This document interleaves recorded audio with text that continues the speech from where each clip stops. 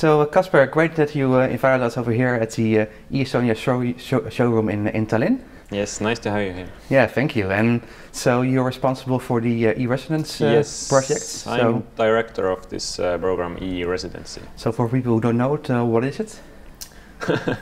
It's Estonian governmental startup program to give every person on planet digital identity. So everybody could have the same access to digital systems like Estonians do with this card, and see what else comes out of it. We don't know yet. Okay. In short. And where does the idea came from? The idea actually came quite a long time ago. Just the idea, main idea is that because of some foreigners who run Estonian companies, they need to physically sign all the papers. But that's nonsense, because Estonians have been digitally signing things for 15 years already. So the idea was, let's give these cards to everybody who wants them. But then 1 year ago, 1st of September last year, CIO of Estonia, Taavi Kotka, published an idea of 10 million e-Estonians. So let's have 10 million of them in Estonia. And that got like huge buzz on internet inside Estonia, like why 10 million? We don't want anyone here. What's this all about? And the idea was that let's think bigger as a government. Let's not just roll out another identity card, but let's take this as a business case, as a startup case, to see can we offer any value to international people through this e-residency, so that actually both parties would win. Because the normal people who are living over here in Estonia, they have this card already for years, and also access to the services. Yes. In Estonia, I personally have never voted using this voting booth. I always voting through digital channels. I don't know how to like sign things on paper. I don't know what to do with my hand, because it's nonsense for me. I declare taxes online. I get my e-prescriptions through this card. So everything is through this card for Estonians for the last 15 years. So, and now we just open these gates to everybody who desires it. And how does it come? Because I'm from the Netherlands, and we're talking about digital and governments. They're not really working very well together, because every project in IT the government does costs 10 times more than they planned, and it doesn't work. So, how do you manage to get it work? Well, because I would say that I'm too young to actually remember, but because Estonia didn't have too many resources when it got independent after the collapse of Soviet Union, so it had to be very efficient. It didn't have opportunity to put different data centers to different locations so that every public sector or service provider would have their own data. It had to make a plan, which is now called X-Road, so that all the different databases can communicate with each other. Everybody can have digital identity, so that everybody can use the same services using their digital identity cards. And no data is multiplied on internet. So if you want to access, for example, declare taxes, then the tax office needs to ask that data from banks, from a social tax, from different agencies, using your digital code. This makes the country efficient enough and to serve all its customers, i.e. citizens, throughout Estonia, don't need physical offices anywhere, and to avoid duplication of data on internet. And it's also because it's a relatively small country, so it would be really expensive when you would offer all the services to your customers. Yeah, exactly. Because if 40% of Estonians live in the capital, and then you need for other part of Estonia, you need physical offices everywhere, because it's still 45,000 square kilometers to Estonia. You just don't have money. You just don't have money. You need to make this as a public right for every person to get access to all the services. And once every person has digital identity, then came to play the private sector, because our personal codes is not private information. All the public sector and private sector agencies and companies can use the same service. So then telecoms entered the game, then banking entered the game, and now we have hundreds of startups are offering services for Estonian citizens. Yeah, but the framework was set up by the government. Yes, the framework, how we let people in and how we issue the cards was set by government, and especially also the regulations was set by government. Yeah. And also maybe that because you can make a fresh start. I think that's also really helps. That's a very good point, because if you have built those systems and services for last 20 years, then to scratch everything and to start from zero, it's it's very difficult, and sometimes we may say it's impossible. So if you don't have anything, any legacy systems, and you can just start from fresh, then this transparent and system that Estonia has makes sense, right? And what can people that are e-residents do? So what benefits does it have for them, but also for your country? Yeah, that's a good question. So when we launched this project, we are still in beta phase, so we are discovering the benefits and use cases from day one till now. So we don't end this journey. But already today we actually see and we have real use cases, how it's used and what for it's used. And the real business case is here actually not for EU citizens, but are actually for non-EU citizens from developing world. People who want to do business.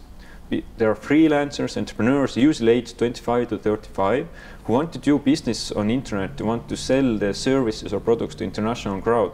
Today the problem is that no one trusts them on internet to do, because no one trusts their countries or their companies. They don't have access to digital services like payment provider. They can't sell their services. No one can pay for the service.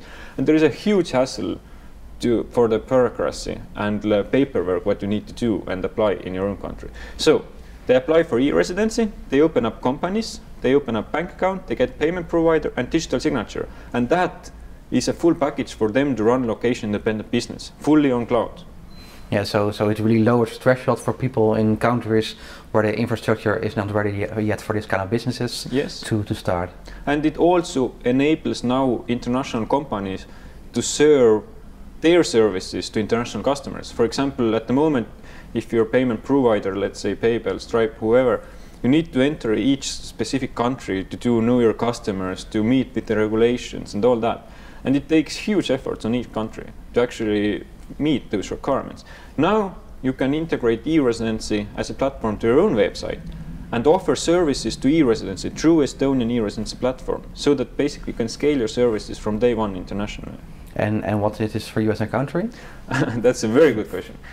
We are also still discovering that, but what we do know is that this is not, we don't build another tax heaven. We don't want to go that direction as some countries have, which is a short-term direction, to start collecting taxes on those companies which business activities are not in Estonia. So if you're from Ukraine, you're selling your stuff there through Estonian entity, you still pay taxes to Ukraine. So and the question then is how Estonia earns out of this. The direct answer is of course that Estonia earns through the private sector who offers services to e-residents. So e-residents want bank accounts, they want legal advice, they want tax advice, they like physical address providers. And as an e-resident, you pay for those services to Estonian country, private sector companies, and that's how Estonia receives new money. So this is like the direct kind of new investments what Estonia receives. But more, of course, this is what we see is that if Estonia has friends internationally, business connections internationally, then like in startups, sometimes it's more important the customer base, and later to see what's the value is great and the income they come later.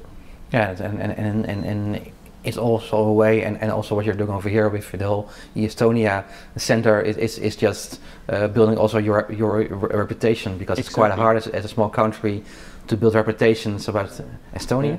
Where is it? Yeah, exactly. And this is really a unique story. That's true, because when we consider where Estonia has now in recent year been published in ABC, BBC, CNN, The Economist, you name it, any journal, any newspaper, then basically this is kind of free positive media, and definitely very useful, and it's very difficult to track how much more investments Estonia has received after that.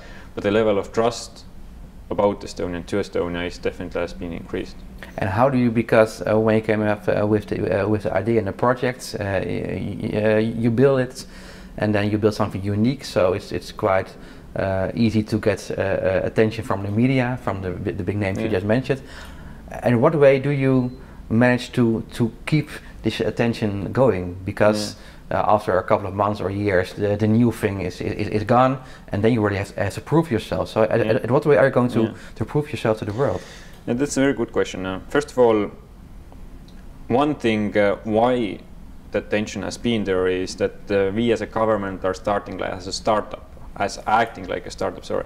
That as we don't know everything before what we do it together with customers. We launch alpha, then we launch beta, and then we launch our MVP, our minimum viable product, and then we launch the real product. So if we are going to take it step by step, then first of all, this is very interesting as government acting like this. And second of all, we do have things to show. As Estonia is a small country and our government is supporting that program, then we can actually be very agile and we can move fast in sense and fail fast sometimes if we are mistaken, and admitting those mistakes and taking the next step again.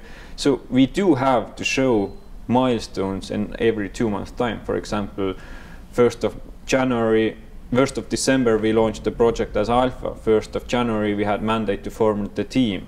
1st of April we had a team of 7 members running this project. 1st of May we had international launch of the web page where you can apply online. End of May we opened 38 foreign embassies where you can pick up your card. Mid-July the cabinet accepted the new regulations that needs to be supporting e-Residency in their journey. For example, opening bank accounts online. So we do have those huge milestones because the government supporting, because we're agile, and because the infrastructure is there to build up new services. Yeah, it's the first time I hear somebody of a government say MVP and agile. It's crazy, and I think so. And what way are you communicating with the government? So, at what way do you also manage to get this speed? Also, well, at the same time, also working together and also showing some responsibility to the government. So, how do you do it?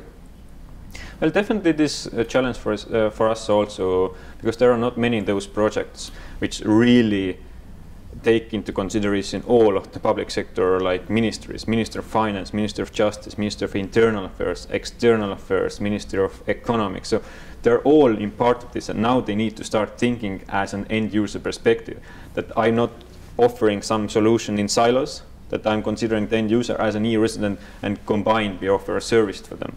And this is a great challenge, but what has been the real secret sauce? I guess there is no one reason, there are many. One of them is definitely the external media attention has given the positive vibe that we should act now. Second of all, we have a board of e-Residency board who consists of different ministries. So basically on every monthly basis we have update, and they are responsible on their ministers that this work should be done. So basically it's the way how we are structured helps us to succeed there. What else has been helpful? Of course, we are good as a team. Yeah, because about your team, how many people are working on this project? We are a seven persons team, but definitely rather we increase our team size soon. And we are going to concentrate more on partnerships and new companies, startups especially. For example, in mid-September, 12th to 14th of September, we are organizing first government hackathon. So in our island called Swarmsea, there is a 48-hour hackathon organized by Courage 48, where people come together and identify new e-Residency ideas and actually make those happen, actually programming, designing, and make those new services happen. This is the first event. After that, I can't speak loudly, but we are going to scale internationally from different countries to organize those hackathons, accelerators, etc. So our idea is that public and private sector internationally would take this idea and start implementing new ideas and integrated that to existing companies. Yeah, so the thing you're doing, you're not saying, okay, I'm going to do it all by myself or with my team, but we're facilitating others, or we're going to launch Estonia as a platform, empowering other people to create. Because as a government, as the team of 7, we can't do much. We can just make the process very easy, make it secure, make it efficient for private sector to use it, and tell the use cases and best scenarios how you can use it. Because basically e-Residency is a platform. As the Estonian government is just one service provider who offers you to build companies, offers perhaps digital signatures, but you can think whatever services which needs very high identities, high level identities, which you really need to know that the other person is the one who he or she claims to be on internet, whether it's shared economy or alternative finance market. So all of these industries actually can facilitate e-Residency platform on their own services. Yeah, so people are not using Facebook as their digital passport, but the exactly the card. Yeah, and it's sometimes it's not enough to just make a photograph of your friend's passport and start using the service. No. And you also got a card reader with the card, so everywhere you're in the world you can identify yourself. Yes, you get card reader, PIN codes, and cards. So to PIN 1 to authenticate, and PIN 2 to digitally sign. Having said that, of course, the card reader is not too mobile friendly. So as Estonians are using mobile ID already for last 10 years or so, we are going to launch also more mobile friendly solutions how to authenticate themselves. But that takes step by step, of course. Yes. And how do you manage? Because I think when we will start a brainstorm right now, we will have about 1,000 ideas in an hour about what you do with e-Residency. So, at what way do you keep your focus? Because the possibilities are endless. Especially, I'm also doing quite some stuff in the sharing economy, and your digital identity is one of the biggest issues that will come up the next years. When people are going to work together and doing business together in different countries without knowing. The only thing they know about each other is their Facebook page. So, in what way do you keep the focus in doing the right things? Yeah, it's a challenge, definitely. So far, how I've done it is that we are very close to really e-residents, and we really talk to them, ask what they do and what they want to do. And this minimum viable product, what we have put together of company, bank account, payment provider, and digital signature, we see that this covers 80% of the pains of entrepreneur or freelancer internationally. And everything else is like an extra add-on, which we as a team cannot focus, but can just help and facilitate and give the APIs so that others would understand it. But how do we do it? We just keep our MVP very narrow and make a list of things what still needs to be done in order to get that MVP, and then just push those things, like those 5 things, very hardly in our public sector to make those done. And once they are done, then we take next thing. So we do try to keep the scope very, very limited. And talking about the name, I was thinking, because I also got a background in branding. In the end, was it really necessary to call it e-Estonia? Because I can also imagine maybe one of the problems in growing internationally is that it's linked to a country, and maybe people who are proud at their own country say, okay, but I really see the value, but I'm from France. Let's just give a random example. Yeah, that's definitely can be a challenge. E-Residency or Estonian e-Residency, or even the branding and how it's Estonian logos here. So I don't have exact plan of what it will be named or the branding will be in next coming years, but definitely what we see is that if anyone is familiar with the directive, EU directive called e-IDAS, which means that after 2 years, every EU member state needs to start accepting other member states' digital signatures and authentication method, which means that every Estonian e-resident is also every other EU country e-resident. And that already makes Estonian e-residency term not necessary anymore, because you're EU e-residency kind of. And definitely this is what to consider. And especially perhaps we don't need to do much, perhaps we need to redesign the cards, make it as an EU card, and change the name as EU e-resident. So, very valid point. Okay, and you said in the beginning of the interview, the first goal was to have 10 million e-residents. So, where are you right now? The goal of 10 million e-residents was proposed by 2025. So we've got some time left. We have some time left. But at the moment, we are taking goals on yearly basis. This year goal was just to launch it and get 2,000 e-residents.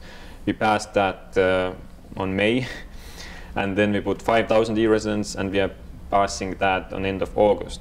So we are like passing those goals very quickly because the interest is much higher. But of course, there's long run to 10 million, and perhaps 2 points to take here is one is that the goal itself of 10 million is not as important for Estonia, because Estonia has 30,000 active companies. If Estonia receives 10 more thousand active companies, it's 1/3 of our economy. So it's already huge, and we have already 20,000 people in our subscription list who desire this.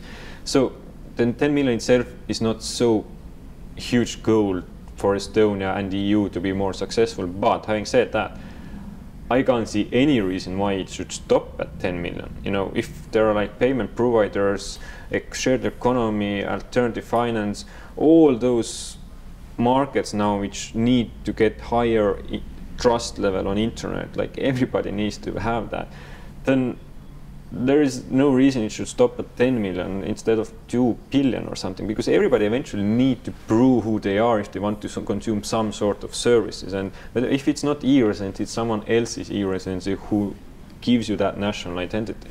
Yeah. Yeah, cool. So I wish you good luck with the next years, and I'm looking forward to where it's going, because I think it's really exciting. And thanks for your interview. Thank you.